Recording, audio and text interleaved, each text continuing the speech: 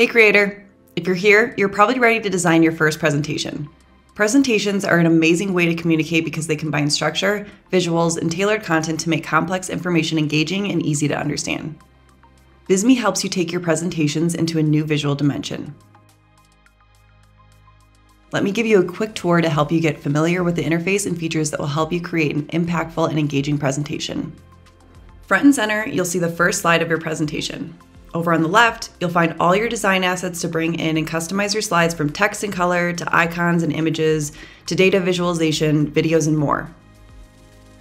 On the top toolbar, you'll find the animation button. This will allow you to choose and control the animation and transition style of your slides.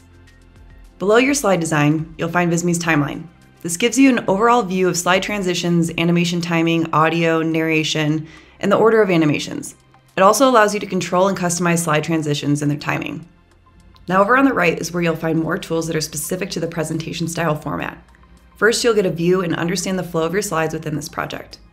Above your slides, you'll find the option to add a new slide, which will bring you to a library of slides to choose from. Now when you hover over a slide, you can view the name of your slide and click into it to edit the title. There's also a gear icon on the upper left-hand corner of each slide, which will take you to other slide settings with additional options including moving, duplicating, hiding your slide, adding to your slide library, and so much more. When you click on the three dots to the left of the slide, you'll have the opportunity to assign a slide to another team member, which is great if you have fellow creators working in Visme with you.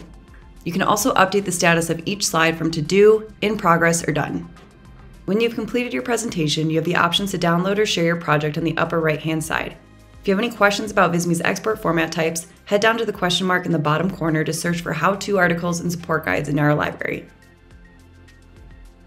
And that's a wrap on our tour of Visme's presentation editor. With these tools and features at your fingertips, you're all set to create presentations that captivate, inform, and inspire. Ready to get started? Dive in and let your creativity shine. And if you have any questions, feel free to explore our resources for more tips. Happy creating!